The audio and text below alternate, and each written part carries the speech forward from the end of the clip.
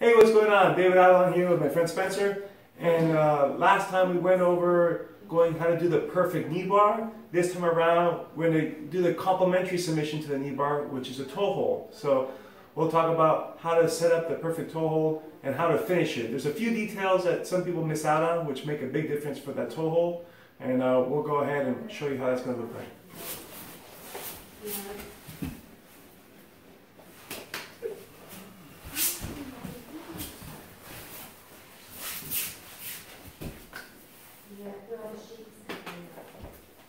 So let's go ahead and break it down.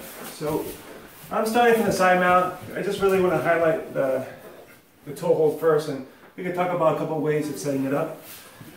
Now, one of the easy positions to do this is whenever somebody blocks the mount, like tucking a knee, and I see people who put their foot up like this. To me, this is an easy invitation to get a leg lock and particularly a toe hold. If I see them like this, all I do, I'll put my knee, and we put it this way, my knee behind their knee, so now I've trapped that leg from coming back down. And now I can sit up, reach for the toes, make my figure four. And pretty much everybody's familiar with this figure four grip. The thing is though, I see sometimes people grab too low in the foot here, right? You want to try to reach as high as you can on the toes while maintaining you still have a strong grip. So if I'm grabbing here, I'm probably going to fall off. But usually where your pinky finger is, you want to try to line it up with his pinky toe. So you're really high up on the foot. Okay. Then again, figure four. That's the usual. All right. And if you follow the Kimura game, same thing here. I have motorcycle grip, everything. And you can see he sort of flinched right there. All right. Because usually what people focus on with a toe hold is doing this, right? Which is rotating the foot this way, but there's also this element here, right? And this is the one that a lot of people miss, which is sort of like when you're running and you roll your ankle, you do that same lock here. Like I can tap them out by crunching the foot there, okay? So you want to try to get both of those things together, all right? So when I grab this toe hold here, motorcycle gripping, and you see by doing the motorcycle grip, it already turns the foot so that it's folding on this axis here, and then we're also twisting it at the same time, right? So here, roll it down, boom. So now, by doing the same crank that we normally do, which is turning it this way, but since we rolled the ankle, we're actually breaking his ankle in two ways with one motion now, okay? But if we're loose in the foot and we're just doing this part, where he has his foot straight, you might not get that. Okay, so again in here, motorcycle grip, boom.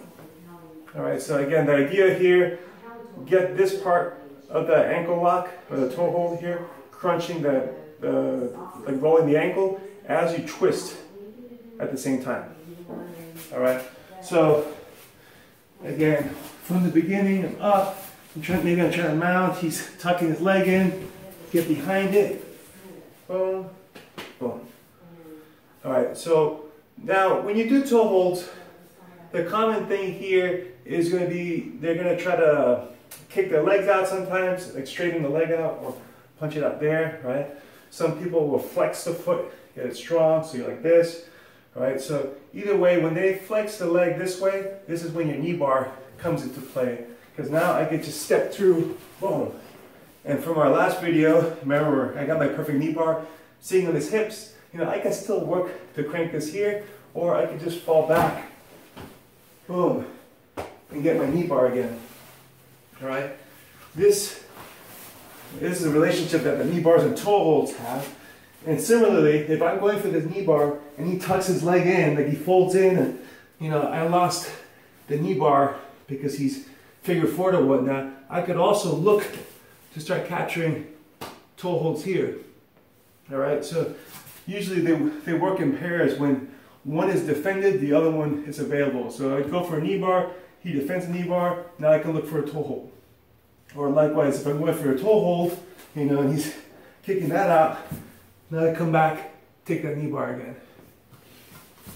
Okay, so they really work well together if you have an eye for them. Now, if you're on top, you know, and I'm doing my toe hold here, Again, like I said, he could kick your feet out, or I'm sorry, my hands out or whatnot, right? So that's something to be aware of. Okay, if you're giving yourself like wide elbows or whatnot, you try to tuck it in, but he'll still manage to get that foot in. So if he does kick out your hands, go ahead, boom, then look for the knee bar right afterwards, boom. Because it's going to be there, because he's focusing on defending just his foot and not his whole leg. Okay, so that is working on setting up the perfect toe hold. Again, key things, roll the ankle and then twist it. Okay, and likewise, always look for that knee bar right after the toe hold and vice versa. If you're going for the knee bar, looking for the toe hold.